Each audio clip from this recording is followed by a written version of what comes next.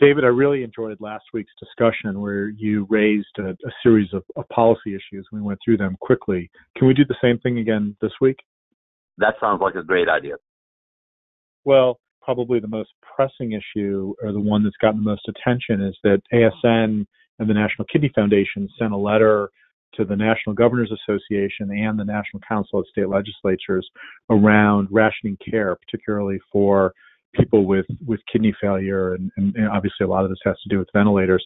Just wondering if you could describe the letter and what ASN and NKF are trying to accomplish. Well, I think that what ASN and NKF are doing here is really important, which is they are saying, we understand that there's a crisis. We understand that there's the limitations to what can be done in this crisis, but let's not forget our basic ethics. And the basic ethics are, we don't discriminate against patients based on pre-existing conditions or any other healthcare issues. And to say that in this crisis, when ventilators are in short demand, that you might automatically remove a COVID-19 patient from consideration because they also have kidney failure is just wrong. It's wrong in our opinion, and it's wrong from, when I say our, I mean collectively, the two organizations. So what's the next step? So you've sent the letter to these two organizations. You're trying to raise awareness among the governors and the state legislators. Where do you go from here? Well, I think this is one of those issues where sunlight is the greatest disinfectant if there's a problem that needs to be addressed. And the more you focus on it and the more you call attention to it, the more the conversation, I think, kind of comes back around and people realize perhaps that's not the best approach at this moment. So I think by beginning to call it out and to approach it in that way, in the full light of day, I think it really bears re-examination. And also in the full light of day with a full conversation, I think it also kind of dampens the enthusiasm of other state governments or entities to consider putting out such a policy as well. Because I think we're making it very clear that we're saying, you know, at one point we wrote, while ASN and NKF recognize the COVID-19 pandemic, we go on to say this is basically an arbitrary denial of an American for treatment due to a pre-existing health condition or disability. And that's just a place that we have decided that we don't want to go as a society any longer. And that's one of the things that's happened in the last 20 years. We to get away from really putting a ban or putting any prohibition on people because of pre-existing conditions. What's the federal? I mean, this is really focused at a state level, and the laws vary by state. What's happening at a federal level to try to address this issue? Well, I think the federal government has had a lot of different approaches to dealing with the ventilator issue. It's been something we've all heard discussed a lot. And I think that at some level, you could go back to the discussion about making sure that we have an adequate supply of ventilators. And that is true. That is something that could be done, and both on the state level and on the federal level. But at the same time, it's also not about ventilators. It's also about a much bigger issue. And this is one of those where I believe that calling out the bigger issue is probably is something that really is important and will really resonate with people. So you mentioned the challenges with supplies of ventilators. There's also been a lot written about challenges around personal protective equipment. Recently, there were news accounts in terms of some challenges with supplies.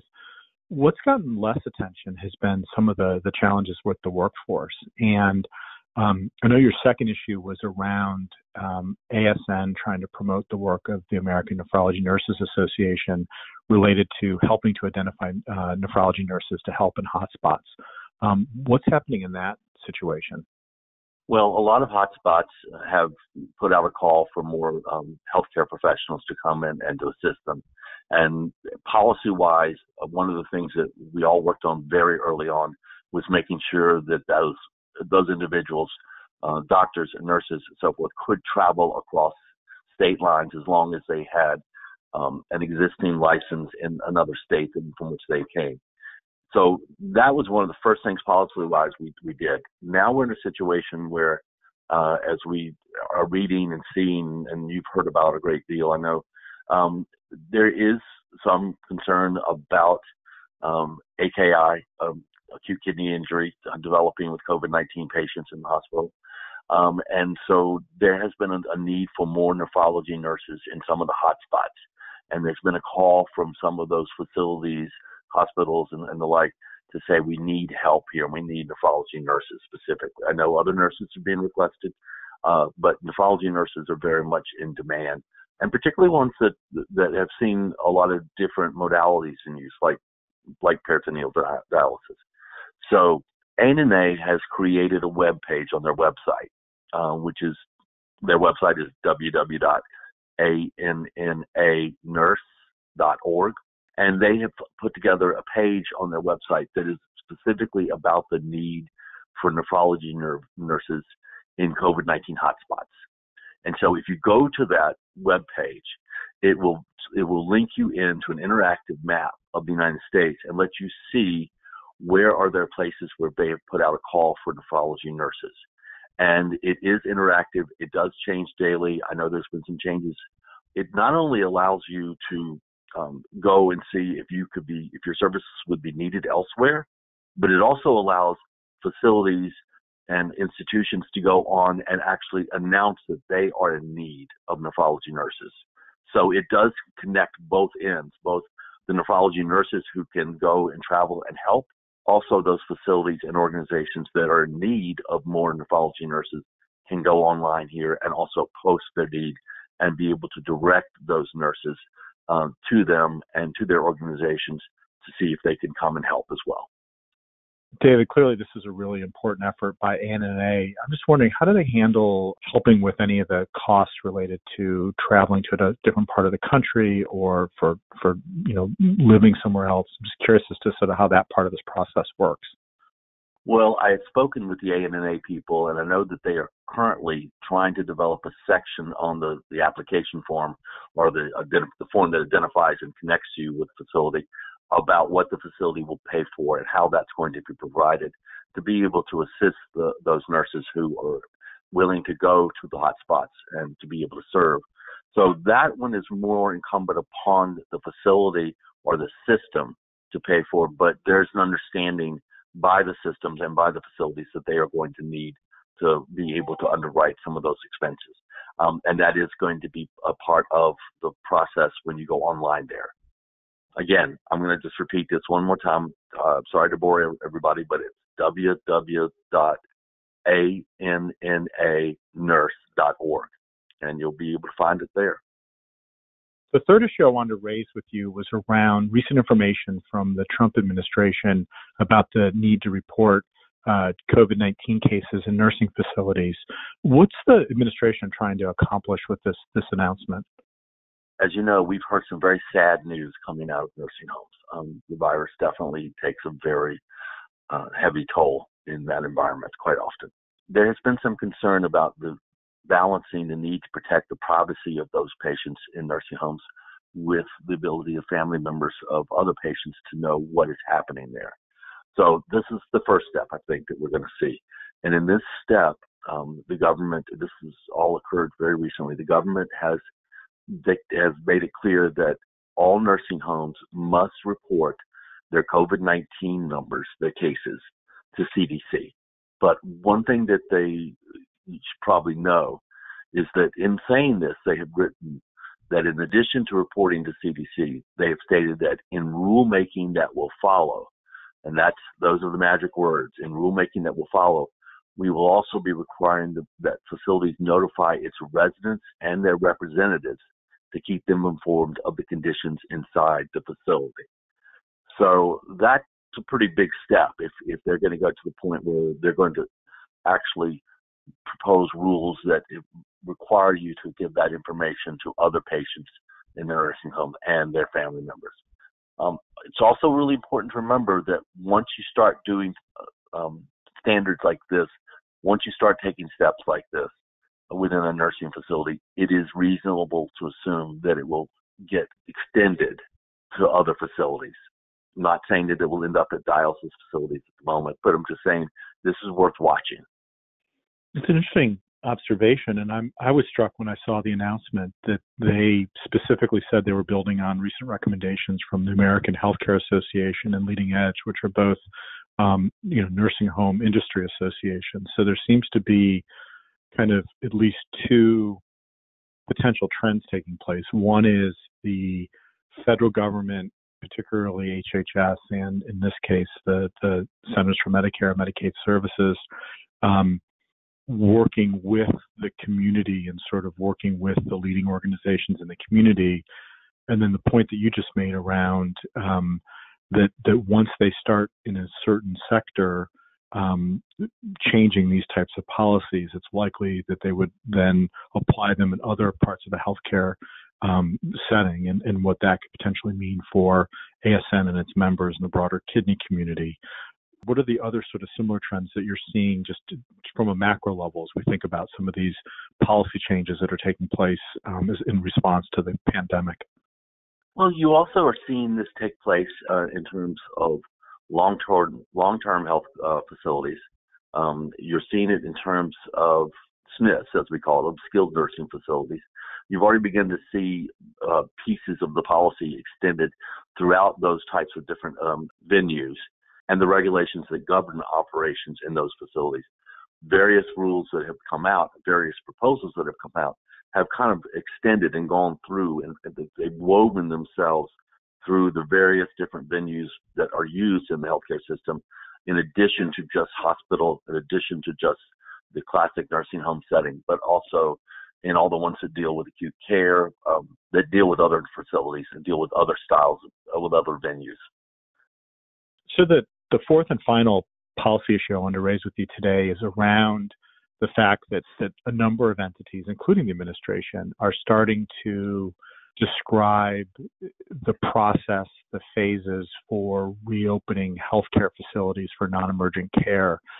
And just curious as to both your reaction to those announcements, but also I'd really like to hear sort of your thoughts as to how this is going to play out over the next month, 2 months, 3 months.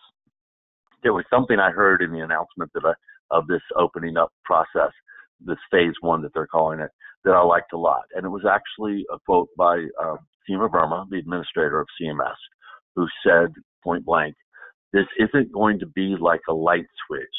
It's more like a sunrise where it's going to be a gradual process." And I liked that analogy very much. I also thought it was uplifting and good to hear.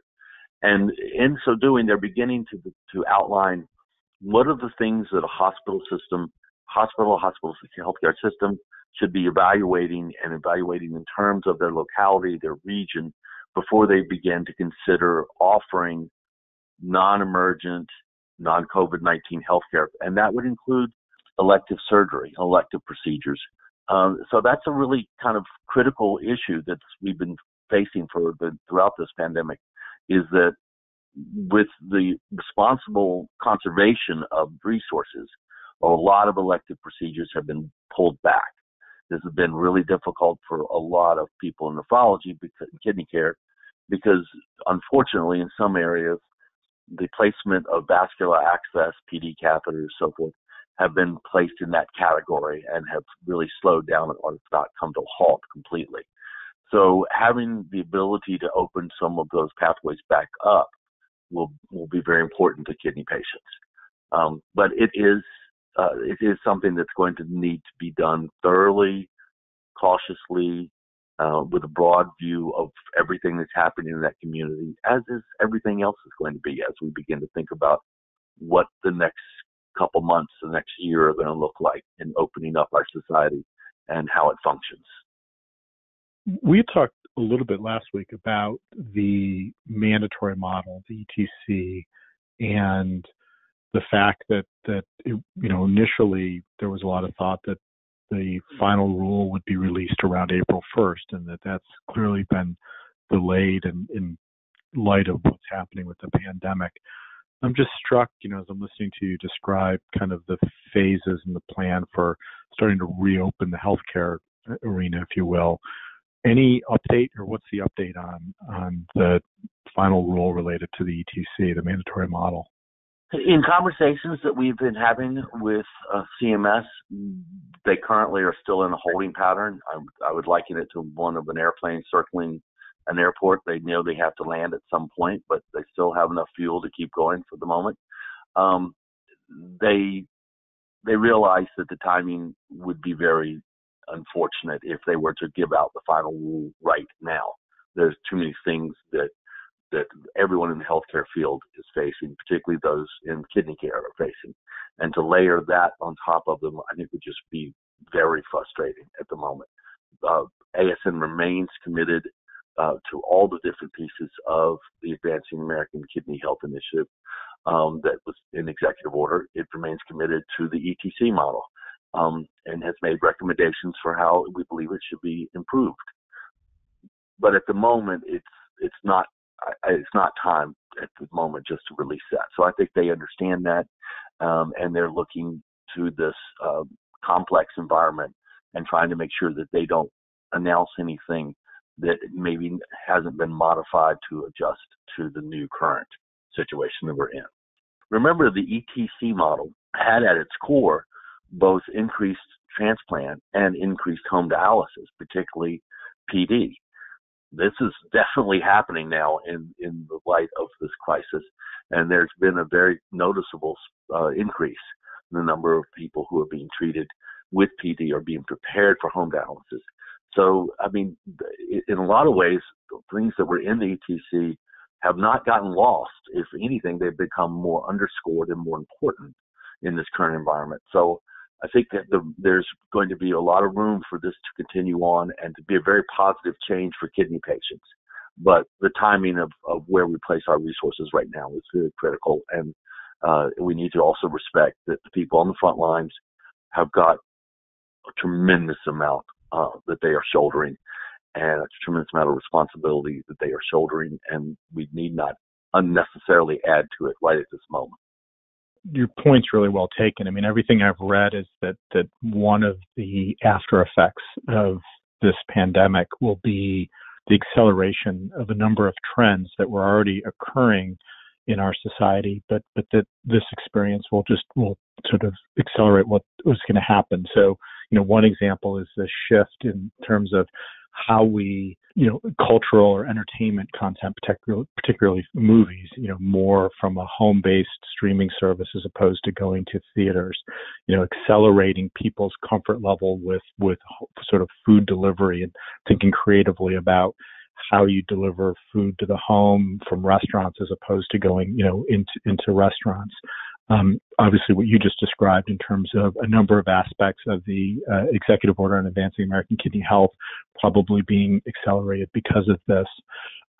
It's really interesting how, as we think through the rest of this year, but then, the next couple of years, what's likely to happen, and then also things that perhaps were starting to happen that may not. So my final question to you would be, given that, if you sort of agree with the premise around this acceleration, what should we be looking for in the policy arena that hasn't sort of come to light yet, but you think it will in the next month, in the next 3 months, by the end of the year? That's a tough one because my mind goes right now to the big one that we have talked about, which is going to really, I think, become a significant influence in healthcare after we emerge from this crisis, and that would be telehealth. And so telehealth is going to make a tremendous difference in the way a lot of the future programs and future efforts are going to be considered if it's successful at this point, at this juncture. So I have to wonder about that in terms of what really comes out of telehealth, because with telehealth comes something that could really make a big preventative difference, particularly with hospitalizations. And that is not the same thing as telehealth, but remote patient monitoring. That could become the really big one next as we see this. Once we get telehealth in place and we become much more comfortable with it, if we really get to a place that we're really utilizing remote patient monitoring a great deal, we can really begin to cut off a lot of problems for patients in advance. And that's including things like electronic scales that actually they ask patients to get on once in the morning and once in the evening. that's very useful in diabetes control. There's all types of different technologies that could come about there, and be able to use those and have policy accept them and make them valid conduits for reporting information is really important. So, for example, one thing out of telehealth that has never been done is that all of our listeners here, they all know very much what it means to have something risk adjusted when it comes to your payments from the government, or how your program is going to be evaluated.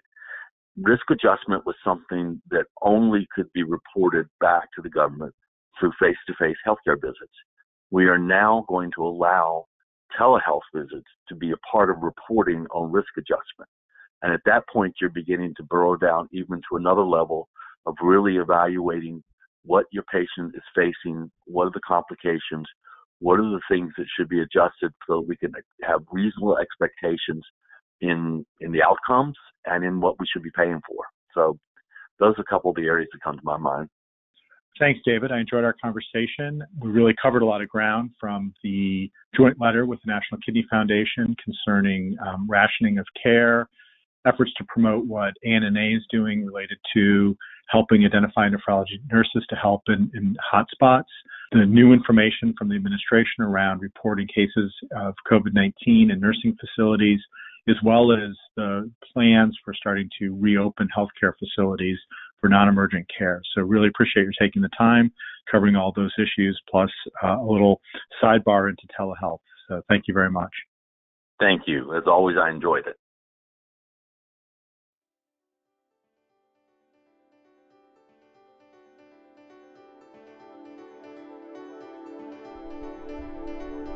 This podcast is copyrighted by the American Society of Nephrology, all rights reserved. All content in this podcast is for informational purposes only and is not intended to be medical advice. This podcast should not be used in a medical emergency or for the diagnosis or treatment of any medical condition.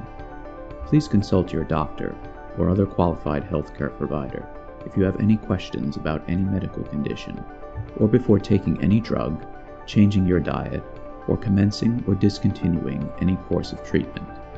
Thank you for listening to this podcast from the American Society of Nephrology.